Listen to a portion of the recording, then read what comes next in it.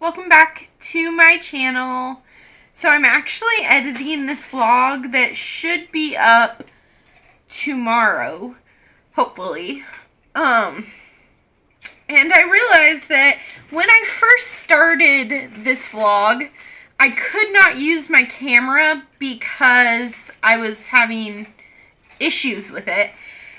And we fixed it, but the first day of the HeyReaderAthon vlog got lost between my old camera and my phone footage. So it's going to start on day 2, and I'm going to be in the middle of 2 books. They are The Night Gardener and Magic Misfits by Neil Patrick Harris. So enjoy this vlog. I'm sorry that day 1 cut out, but this is the best I can do.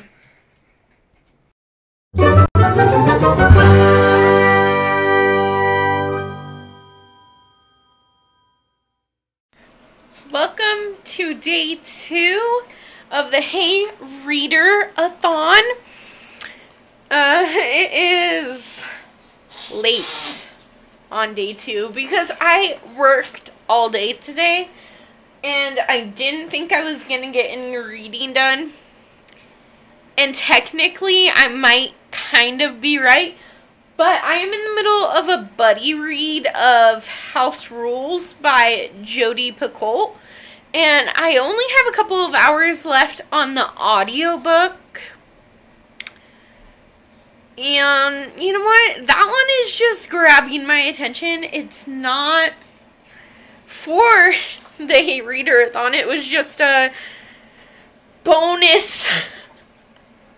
It was just a bonus buddy read. So I'm going to listen to this on audio while I do homework for an hour or 2. I might even finish it tonight, but it is so good. And then I guess I should update you on the rest of everything that I've been reading. I'm right in the middle of 3 books right now. So, the first one is House. I am that far from the ending, I might be able to do that today. Magic Misfits. I am like 50 pages into, but it's keeping my attention and I'm really enjoying it.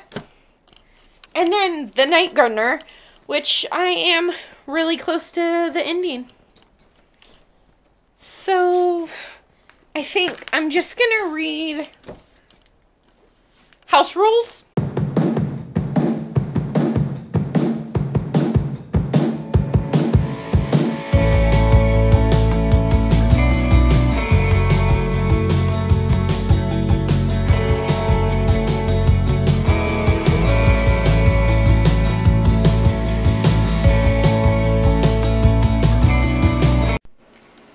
Day 3 of the HeyReaderAthon.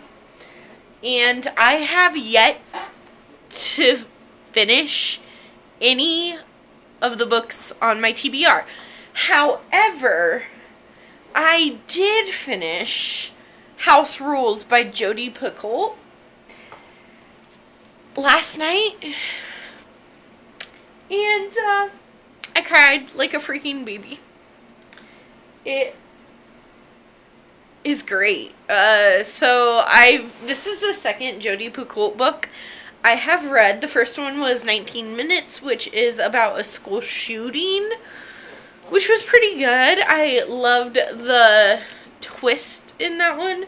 This one was a very good mystery. I don't know if you'd consider it a mystery. I think it's a hard-hitting contemporary mystery, but you follow this boy who is 18 years old and who happens to have Asperger's, which is high-functioning autism. So everything about this book got me, because it follows Jacob and his baby brother Theo, who sometimes has to act like the older brother, and by sometimes I mean a lot. And he, you get the inner monologue of like 6 different characters, including Jacob, his brother Theo, his mom Emma, his lawyer, and a detective. Oh, yeah, okay, so 5 different characters. And it really just stuck with me because as a sibling to someone that has autism, I felt like I was right there, and like I had gone through some of the same things that this family has gone through. Only in the premise of this book is that Jacob is obsessed with crime. He loves watching the crime shows. There is this own version of like Law and Order, but they call it something else in this book, that he has to watch every day. And he takes notes on the cases and tries to figure out who is responsible.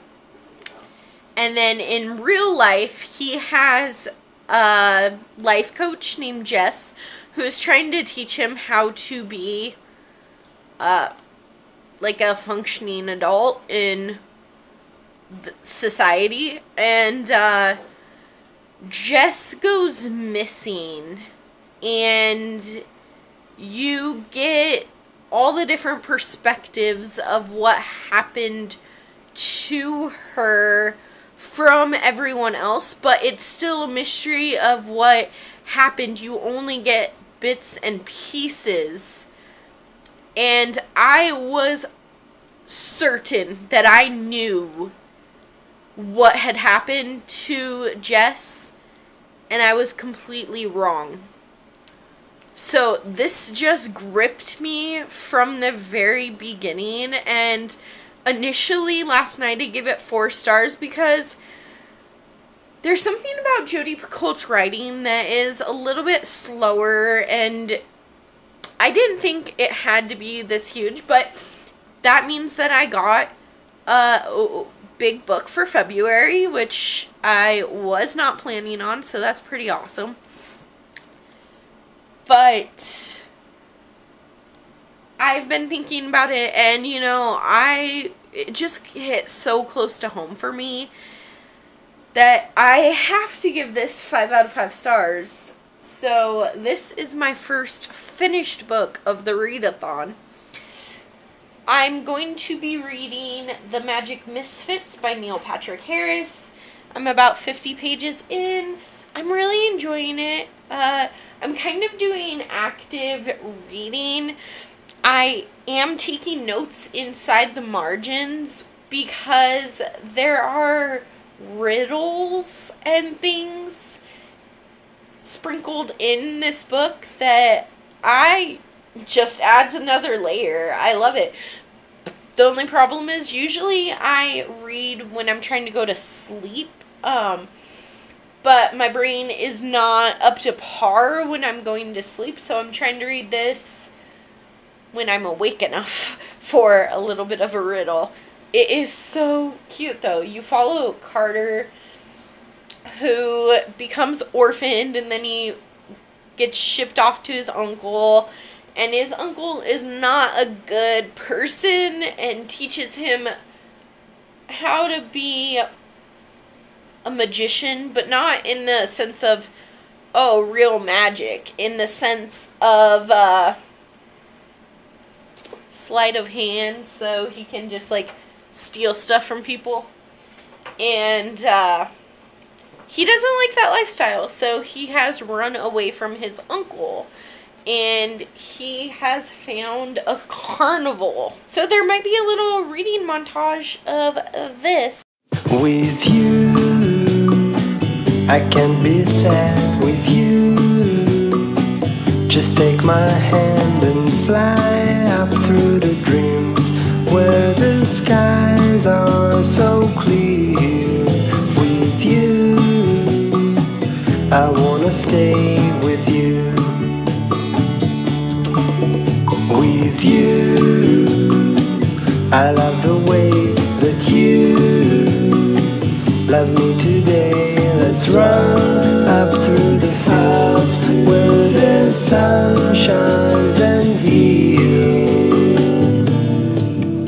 With you, I wanna stay with you.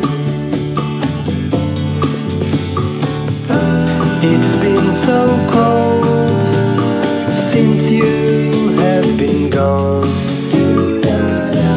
Like I was told, you're the only one.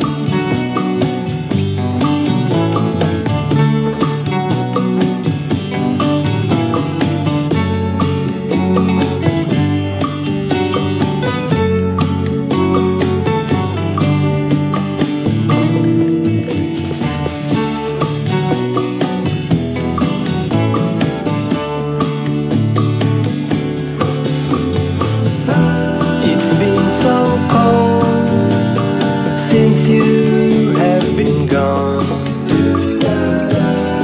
like I was told, you're the only one. I can't be sad with you.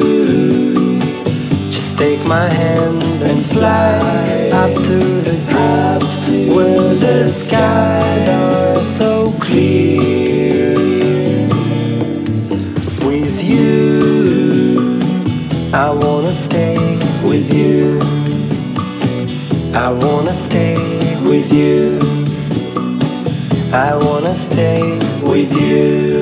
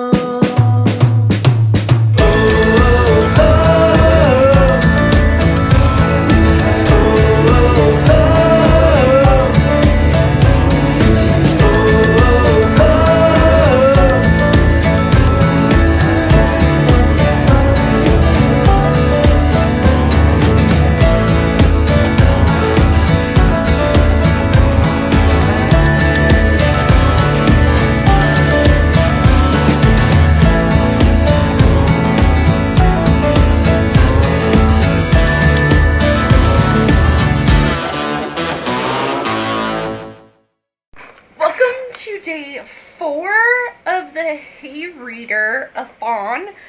So today is an asynchronous day at school. I actually have my computer right here, and I have a video from my math teacher. We had class this morning, but my math teacher had to cancel because she was getting her second dose of the vaccine at the same time we were supposed to be in class.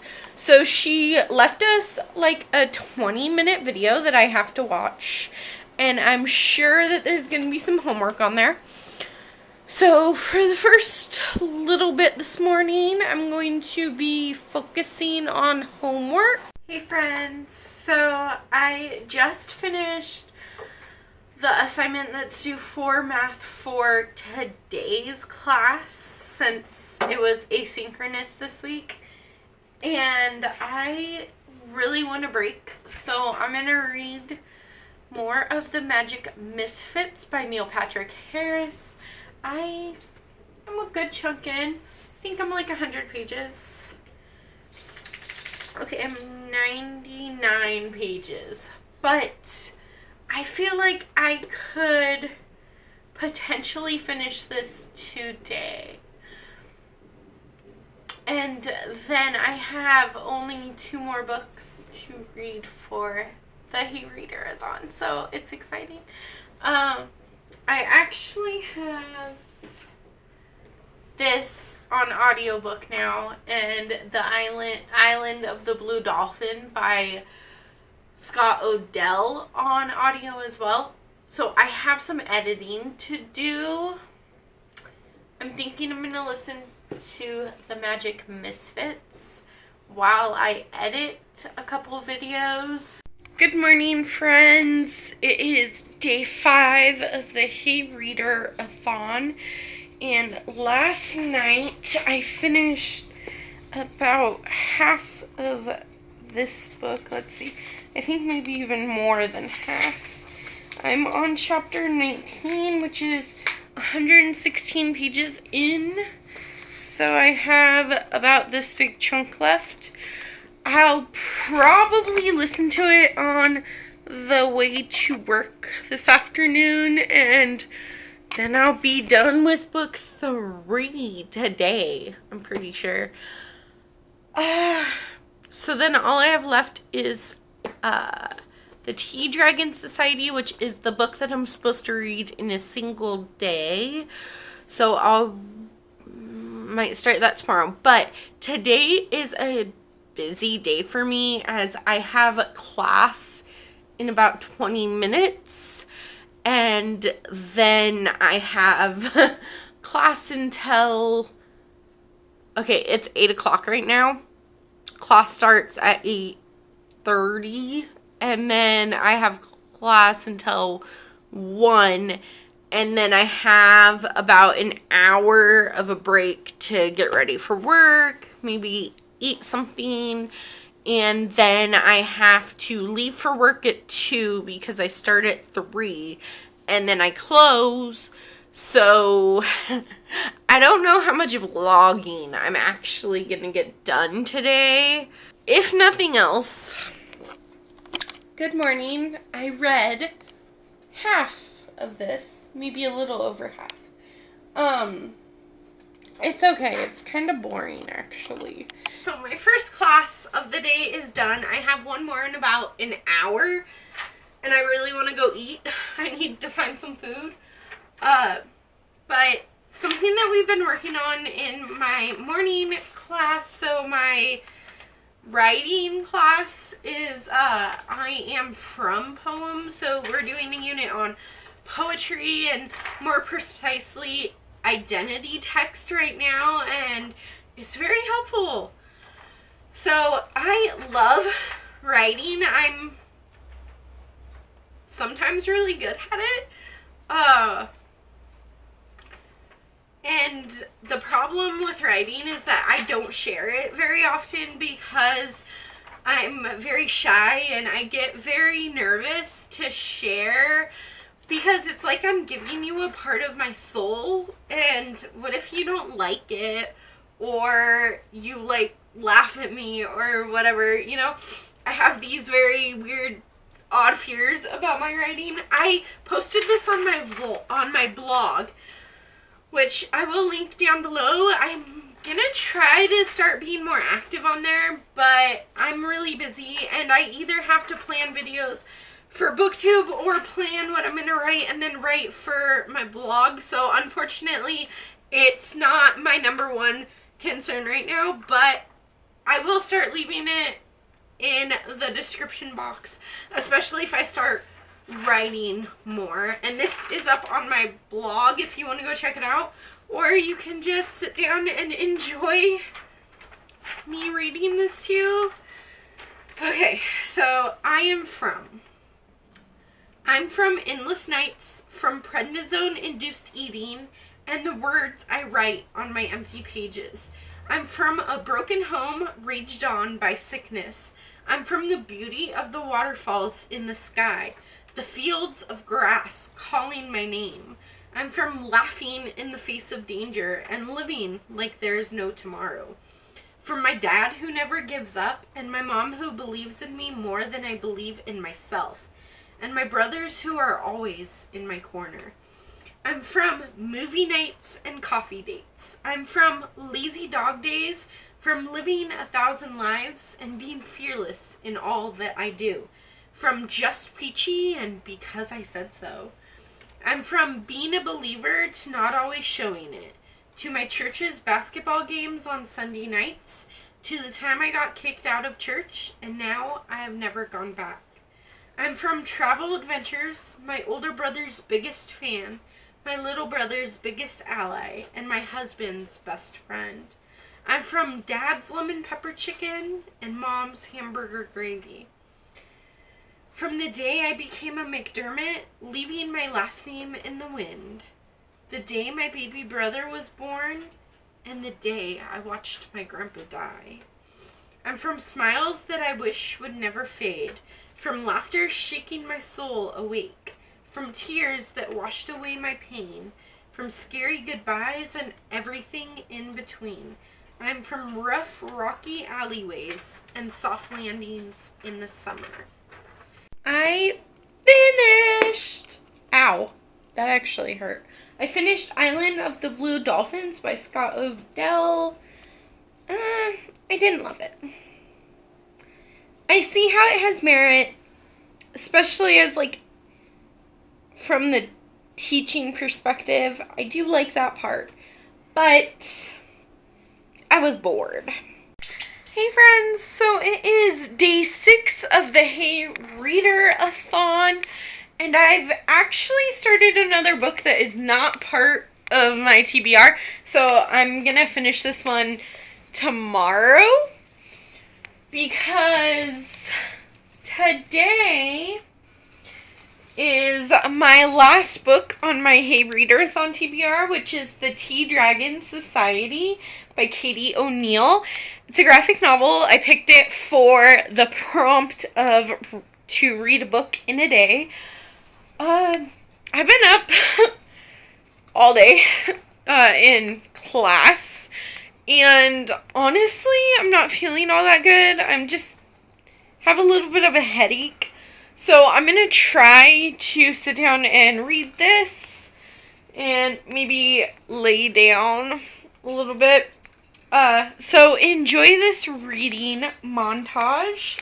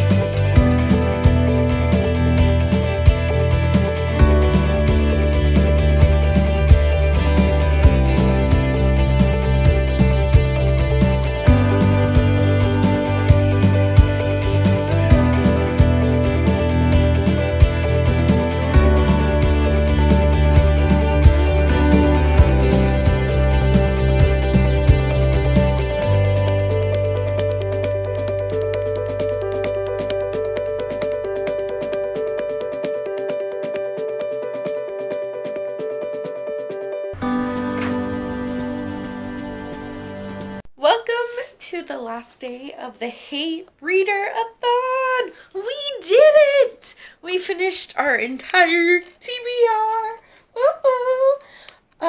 Hopefully my video will be up tomorrow, as I'm going to go edit this after class. But I hope you guys enjoyed this video. Don't forget to give it a big thumbs up and subscribe to my channel. Editing Alita here. I gave you a bunch of reading updates, and you watched me read these 4 books, but I never told you what I thought of them. I just told you that I read it, that I was in the middle of reading it, and that I've read it, and everything. So we're gonna just quickly go over this wrap-up for the Hey Reader-a-thon. So, the last book that I read was The Tea Dragon Society by Katie O'Neill. This is a graphic novel, and honestly, it's just super duper cute. It's 4 chapters because each season is a different chapter. And just look at the artwork. I mean, it's just beautiful. It's about this girl who is a blacksmith. Her mom is teaching her how to be a blacksmith. And then she comes upon this tea, and her mom says, "Oh, I got it from the guy down the street." And when she goes in to learn how to make tea, he shows her the tea dragon. And then she officially becomes a member, and I gave it 4 stars. It's just really cute, though. Then I read Island of the Blue Dolphins by Scott Odell. This is to read a book with the first 4 letters of your name, so it would be A-L-I-N-D, A-L-I-N-D, all in the first word. I've been wanting to read this book for a long time, and I finally read it, and I didn't love it. It was kind of very boring to me. I gave it 3 stars because I do see how it can be used in a classroom, so my teacher brain was kind of like, oh, you know what, it's okay as a teaching tool, but for my personal reading, nah. I read The Magic Misfits by Neil Patrick Harris. It's just really cute. But it's got chapters that are just about teaching you how to do magic, which was really cool. I tried to do that. Then there's like hidden riddles. I don't want to show you the answer though, because if you have it, but there's a map, which is cool. But you follow Carter, who has been orphaned just like any middle grade, you know, like all the good middle grades. And he gets shipped off to live with his uncle, who is a bad guy. He's not a good guy. You don't want to hang out with his uncle. He doesn't want to hang out with his uncle, but he has to. And his uncle teaches him how to steal and how to be a con man. And he hates that life. He's not for it at all. So he runs away from his uncle. And he kind of finds refuge in an unexpected place. Or like the twist in here, I didn't see coming, but I absolutely just loved it. This is the first in the series, so I would definitely love to finish the series. I don't have any more of the series yet, but eventually I want to finish this. Was The Night Gardener by Jonathan Uxler. So this cover is just so pretty. The book was okay. You follow these 2 siblings who are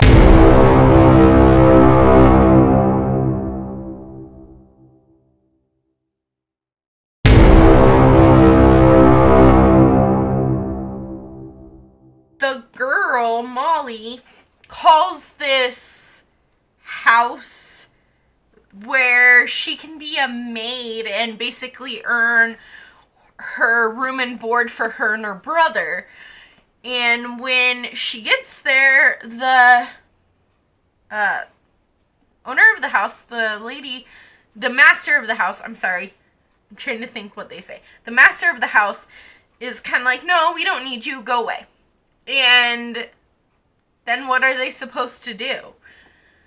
And somehow they come across this wishing tree, and they find some very mysterious, creepy elements that happen with the tree and the house that she ends up working at, and it was creepy. Especially for middle grade. It kind of creeped me out. But that's why I enjoyed it. I gave it 3 stars. It was a fun time. So if you just want a nice, fun, a little bit scary read, pick this one up. But that was the Hey Reader-a-thon.